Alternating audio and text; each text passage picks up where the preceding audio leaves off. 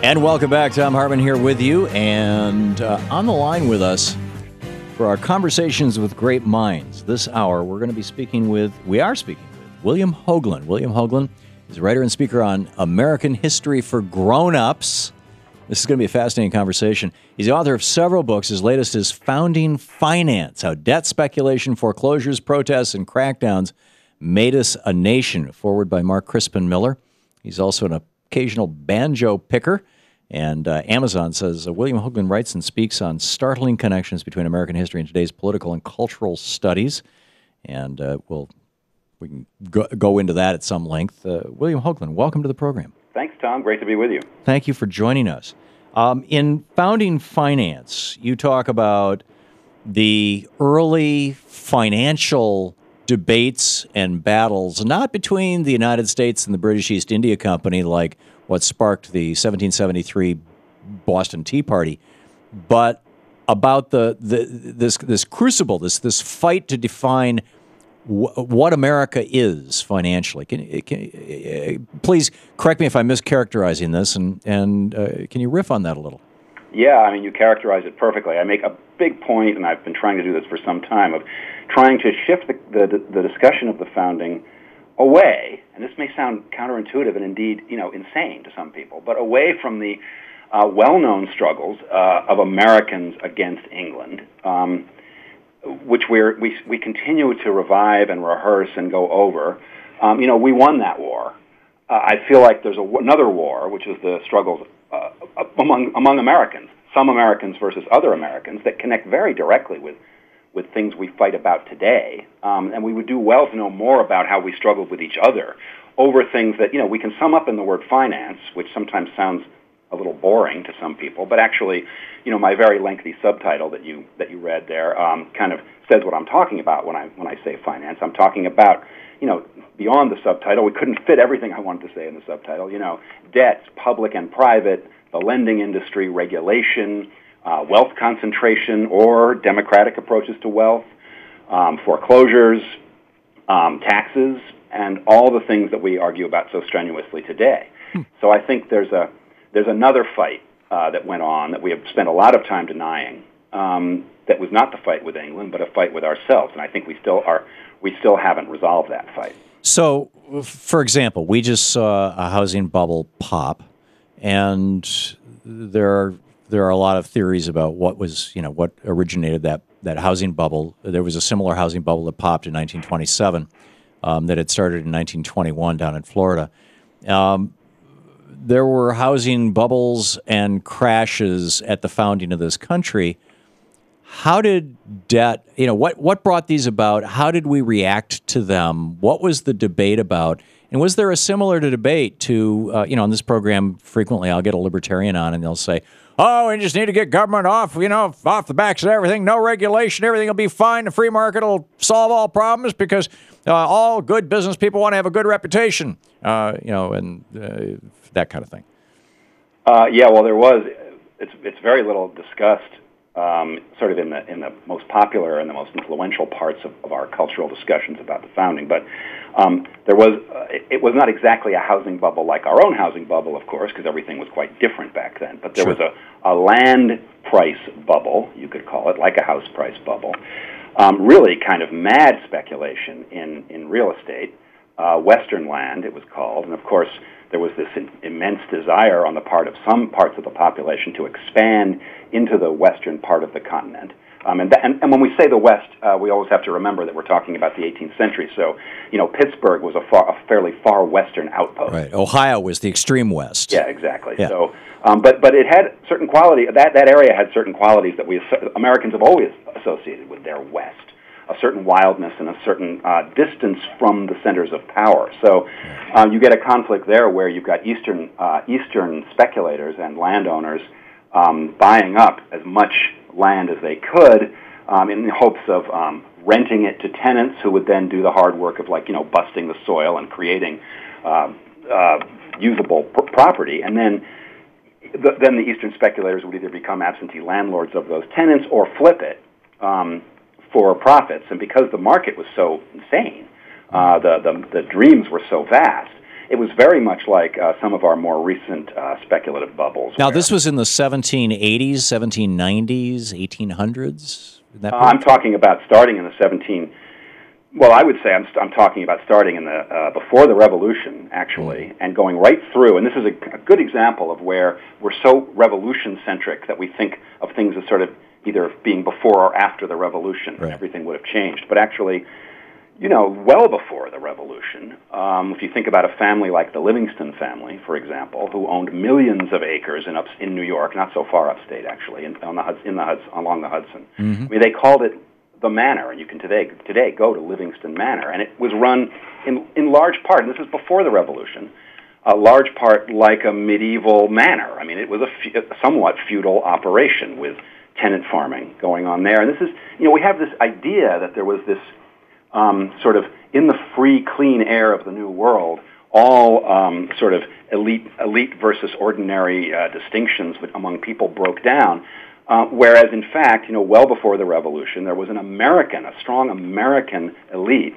The Livingstons are a great example. And many of those elites became the great revolutionary leaders. The Livingstons, again, are a good example. And so these are the kinds of conflicts that are today little discussed, and that throw certain strange lights on the founding as it actually took place politically, especially around these economic and financial issues, which have to do with real estate bubbles and things like that are actually quite familiar to us today. Strauss and Howe, in their book, The Fourth Turning, suggest that about every 80 years there's a crash, and that there was a crash of sorts that led to the American Revolutionary War. Was there? If so, what was the nature of it in the 1760s, 1770s? Well, yeah, there were. I think there were. I would think that there were a number of different crashes, and they might have had more regional characteristics than we would necessarily expect today. Mm-hmm. But one of the things that interests me when it comes to the historian Terry, and I don't know how to pronounce his last name, even though I've been in touch with him, Bouton or Boughton, mm-hmm. whether it's like the baseball player or whether it's more French sounding. But he's done some great work on foreclosure crises throughout the founding period, where he has a very poignant description of the sheriff's wagon, just throwing people out of their houses, foreclosing on their property being then owned essentially by their creditors, the property being auctioned up for sale. And this was, the way he describes it, this was a widespread problem, a depression really, which people in those days called not a depression, but ordinary people called a scarcity of money. Right, or a panic. That's a pretty good description in some ways. Yeah. Now, did this result in a demand by the this was pre-revolution, but by the Americans, by the for government regulation? Well, I think one of the interesting subjects we get into when we start looking at how demands for regulation played out in the Revolutionary period is that, I mean, everybody, I'd say on all sides, there was something of a less libertarian understanding than the one you just kind of cited. I think many people knew that government would regulate, and the question would be kind of on whose behalf would it regulate. Right. Many of the elites of the period, the high financiers who became great revolutionaries, Robert Morris, the superintendent of finance, his protege, Alexander Hamilton, and even people who later got associated with, very closely associated with libertarianism, like the young James Madison, all were involved in trying to build nationhood on funding a public debt. Which is to say, enriching the investing class and connecting the investing class of the country, the great wealth of the country, to nationhood, to great national projects. I want to continue this conversation. We have to take a break. We're talking with William Hogeland, his new book, Founding Finance. This is the Thom Hartmann Program. And his website, William Hogeland, HOGELAND.wordpress.com. We'll be right back with you.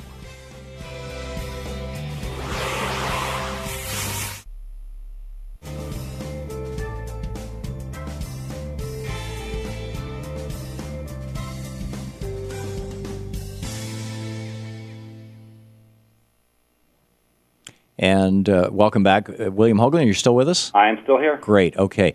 If you don't mind, during this, we have a 4-minute break here before we rejoin our commercial stations, and all of our non-commercial stations are with us, our Pacifica affiliates and our Free Speech TV. So let's pick up a call here. Davis is watching us on Free Speech TV on Dish Network in York, Pennsylvania. You have a question for William Hogeland? Yes. Hi. I have a question for both of y'all. During the last 15, 20 years, Americans have seen foreclosures, just jobs being taken away, and just Wall Street and these corporate giants just getting away with everything.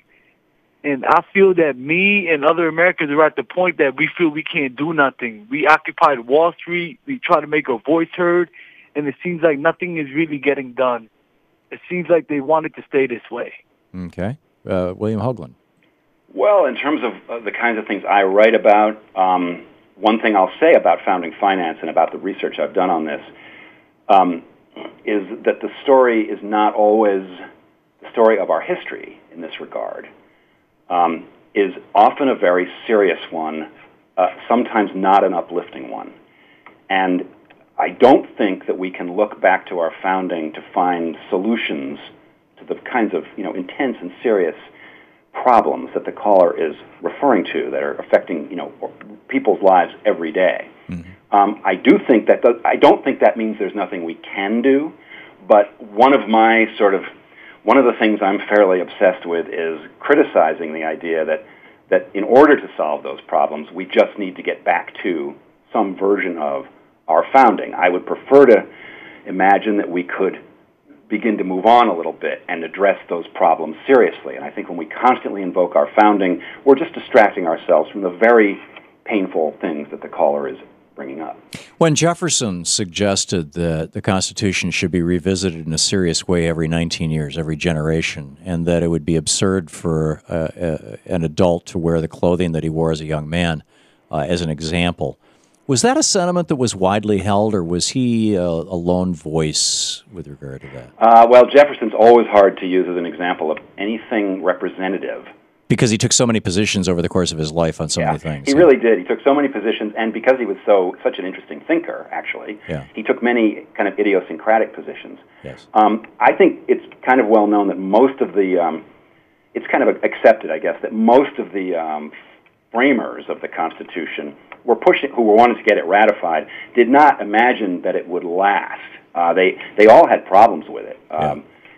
They disagreed about what the problems were, but they all thought, well, this is the best we're going to get now. Let's just get this. Right, and they'd all seen the Articles of Confederacy come and go too. Yeah, exactly. So, I don't know that Jefferson's I don't know that anyone else had that exact idea, but I don't know that some of them pragmatically would have thought it was a good idea to keep revisiting it in that way. But I don't think they expected it to last the way it has. That's very interesting. This whole idea of originalism, and it's this I want to say false nostalgia, but it seems like it's it animates the Tea Party and whatnot.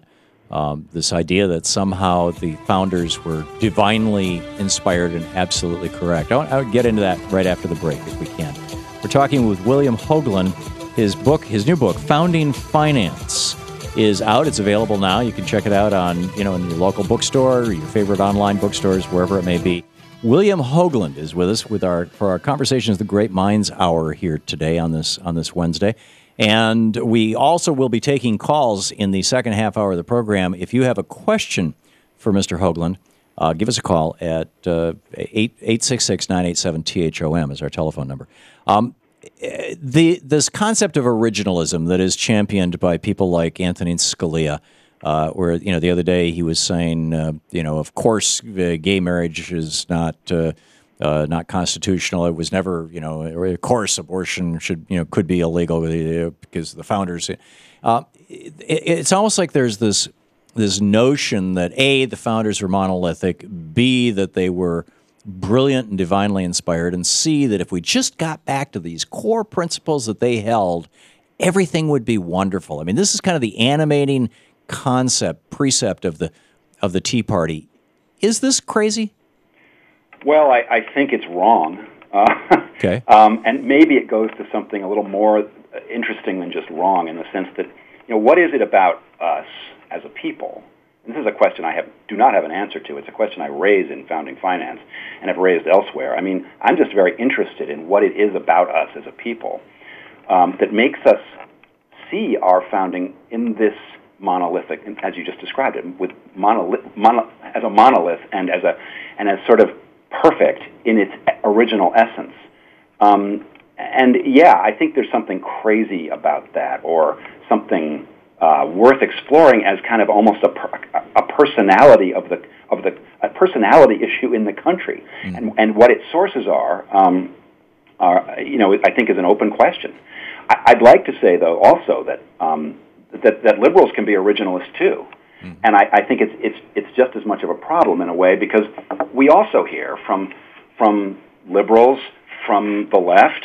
We've heard from Occupy claims upon the founding that, if we just get back to what they were really all about, then we will have the right answers. We just disagree so extremely on what they were really all about. And every time you're trying to, go to the Constitution to say your argument is the constitutional argument and your opponent's argument is unconstitutional, it seems to me you're trying to just stop the conversation. You're not only wrong on policy, you're wrong on some fundamental basic principle.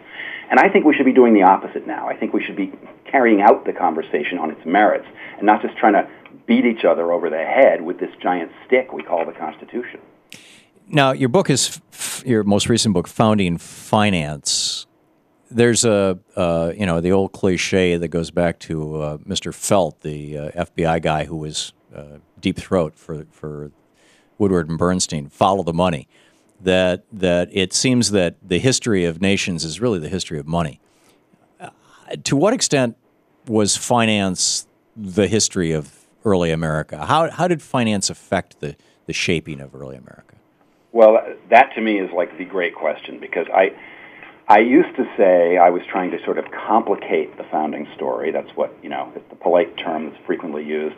And kind of bring nuance to it by bringing these economic and financial issues in. But I actually have come to think, everybody, to a hammer, everything looks like a nail, and what you study ends up affecting what you see. And I'm keenly aware of that. But I do think that we've obsessively left finance out of the story over the past, say, 60 years or so of the founding story. And more I feel like what was on the minds of people at the time, whether we're talking about ordinary people who actually in the 18th century I think were quite financially savvy compared to many people today, or whether we're talking about the high financiers or the great students of Republican government and framers of government, finance was, on their minds. In fact, I think it's what brought them together. I think it's what brought the sort of the liberty types and the sort of more activist government types together into the Constitutional Convention. I think they were concerned about finance, and when I say finance, I mean they were concerned to stop, obstruct, and suppress more democratic approaches to finance. And in terms of the first thing you brought up, I mean, follow the money. Nationhood, a nation-state, as it was conceived in the 18th century, would have, in a way, had to, if it was going to be a real nation, involve some sort of concentration of money, power through money. So how that would have gone differently is one of, that's the great sort of seething conflict that I try to write about in Founding Finance. But in the end, nationhood, our nationhood, did devolve on a concentration of wealth. How different is the modern concept of a central bank and a national currency from the conceptualization of that at the founding of this country and the debate between, for example, Hamilton and Jefferson, or Hamilton and a lot of other people, about whether, that ultimately ended up with Andrew Jackson going off nuts on this thing, or not nuts, but going off politically on it, with regard to there being a bank and a single currency. We have a minute to the break, by the way.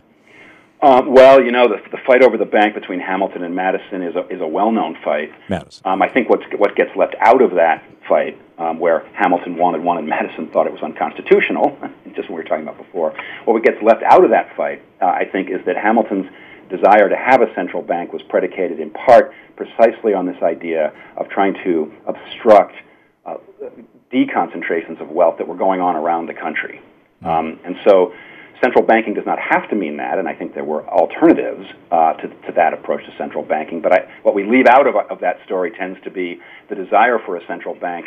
Hamilton's desire for a central bank was largely predicated on a desire to obstruct democratic approaches to finance. Small d democratic. Yes, small d. I should always say. I'm always talking small d. Yeah. Thanks for the. And what were those small d democratic approaches to finance?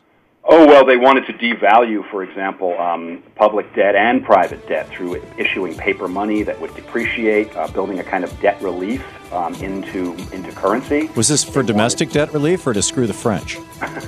Sorry, say that again? Was this for domestic debt relief or to screw the French that we owed so much money to? Domestic debt relief, and I'm talking about what the elites felt was that they were going to screw the elites, the American elites. Okay. We will continue right after a 6-minute break for the news here with William Hogeland.